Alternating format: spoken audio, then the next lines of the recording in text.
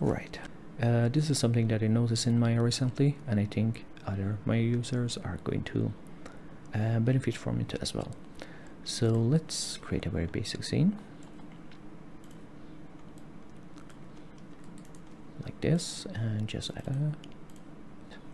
So I'm going to try rendering it with Arnold, and all I'm going to do is just move the camera in a very little amount like this, but I'm going to do that multiple times quickly. So like this, I'm going to just do something like this.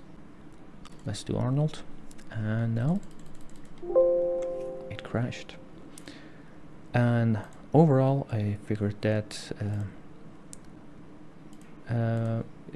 whenever you're doing something heavy like for example this Arnold rendering, or if you're doing something like Bifrost fluid, Maya is going to struggle with multi-threading, and maybe it is because it wants to do updating of the viewport or the UI at the same time do that task, and it just fails to do that.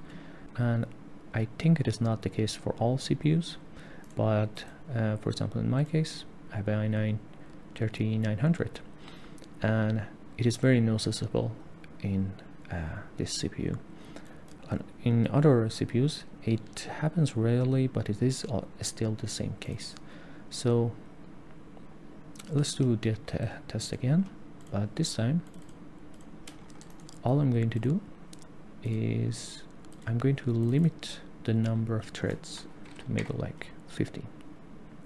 This is maybe around half of the threads that I have.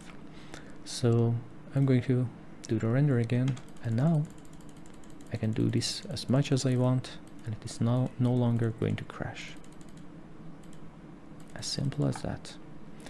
And it is the same for most of the tasks. So you can do a test. You can just go, if you want a very stable Maya, just use one thread, and try doing the things that you normally did and you had a crash. And in my test it rarely happened that Maya crashes with only one CPU thread. And now let's do a Bifrost test. This scene right now I have I'm using all the threads, and let's just hit play, and it crashed that fast.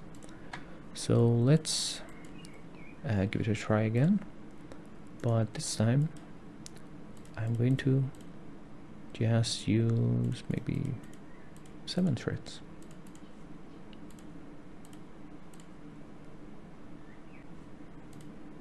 Now if I hit play,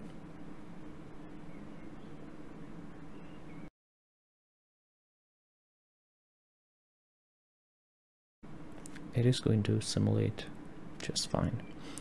And I hope that this video also helps other disk developers figuring out something about these crashings and maybe fix it in the future versions.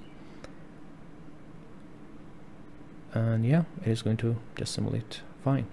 And just another tip, if even after limiting the CPU threads you still face crashing with Bifrost fluid, something else that you can do is just pause the viewport. That way it has one less task to handle at the same time while simulating, and it is going to give you a more stable result.